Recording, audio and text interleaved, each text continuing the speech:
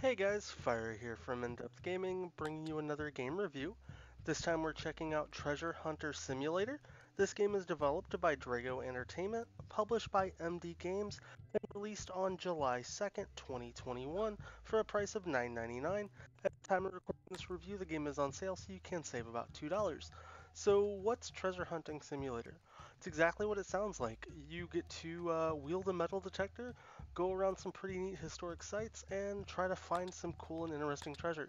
The way the game works is you're going to be emailed jobs and tasks that you'll then get to go around and do, whether it's looking for neat rare collectible items, taking photographs, or just trying to explore the maps and areas. And you're going to get to use a wide variety of metal detectors. As you can see here in the footage, it's a little early in the game, but there's two different types of metal detectors, analog and digital. We'll be showing off the analog metal detector we have equipped in the game for this gameplay, as well as tons of different things that you're going to be able to collect and sell to then eventually buy those metal detectors. To advance in the game, you need to complete your jobs, and the way you can do your jobs is you can pick any of the destinations. One thing that's cool is the game does help track things while you're playing, so you see the little completed stats below on each map on the bottom right of the screen.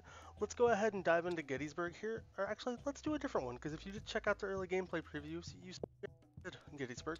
We'll go into the Slovakian Valley and we'll travel here.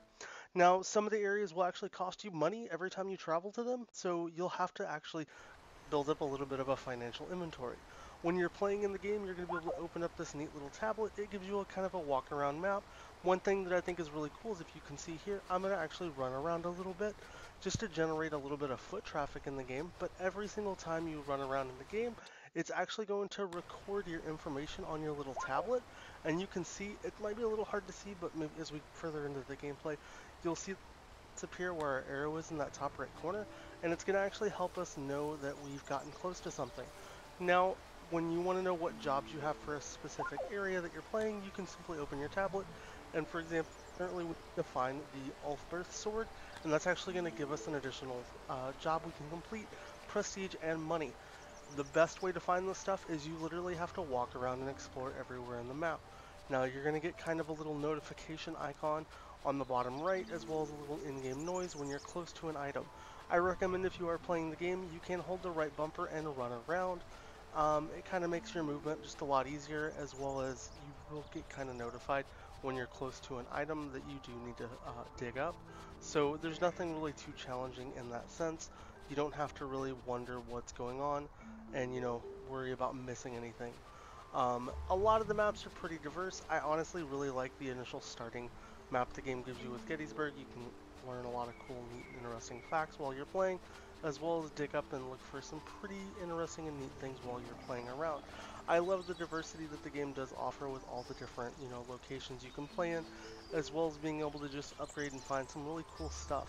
Visually, the game does a great job with the kind of items that it presents that you can dig up, so it is kind of cool to really just look around and just explore the area and kind of see the neat things that realistically can be around the map. If you see on that bottom right hand corner of the screen, once you get that little metal detector icon, you can actually pull out your metal detector, and then you'll kind of just walk around until you hopefully get closer to the item you're looking for. What's cool is the little icon will actually kind of fill up a little yellowish bar letting you know when you find your item, and then your metal detector will highlight yellow and you know something.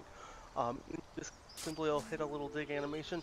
Overall, the controls for this game are extremely simple and easy to, kind of interact with the game. Some of the things about the game that I maybe would change up a little bit is it is a little common to find some very repetitive items. I get that is a very realistic thing, but the little identity and identify, features in the game, it seems a little kind of pointless, and I don't really know if it's necessarily needed in the game.